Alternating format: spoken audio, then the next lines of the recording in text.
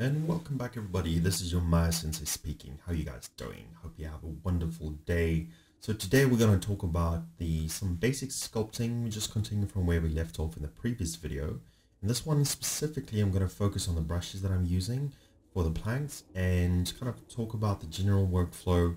And then once I'm done with that, I'm going to leave it to you guys to enjoy watch the rest of the video and then listen to some audio as I'm doing the speed sculpt.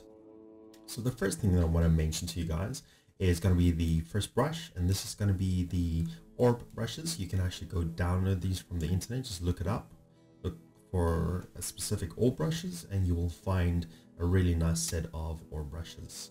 So my workflow, as I'm thinking and I'm working through this, I'm trying to discover and find certain wood grains that kind of gives me the indication of natural aging.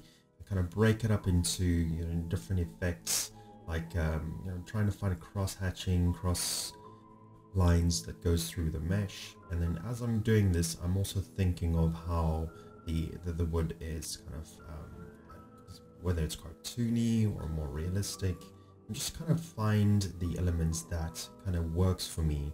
And the first 2 or 3 assets is typically kind of me discovering and finding the style that I would like to approach. So it might be a bit of a backwards and forwards kind of feeling, and then once I'm happy with the way I'm approaching it, I would then just replicate that over and over throughout all the different meshes. So what I'm going to do now is I'm going to jump onto one of the other elements. Once I have those, I'm going to subdivide the mesh. I'm going to start using a specific brush. This time we're using the Trim Dynamic.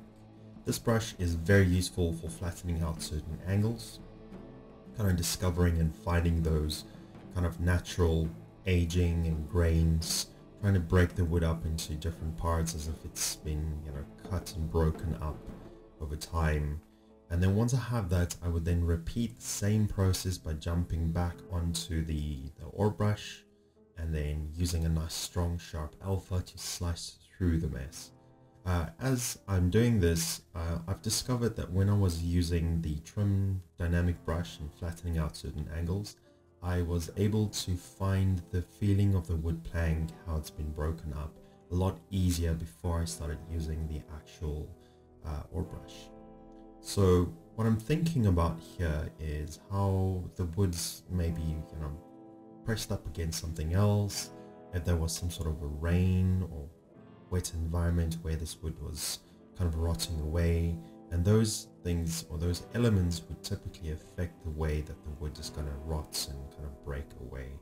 So I'm trying to tell a story through each of these elements, and this might be something that you can draw directly from a reference, or it might be something that you just kind of feel your way and just trying to tell the story as you're sculpting it.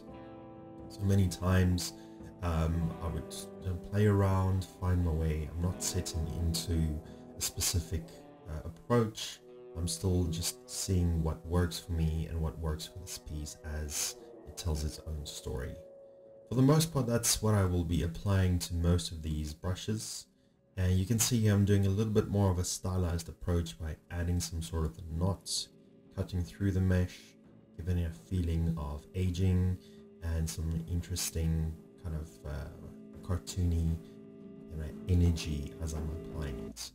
So I want you guys to enjoy the rest of the video and just listen to some music and keep watching me sculpt this.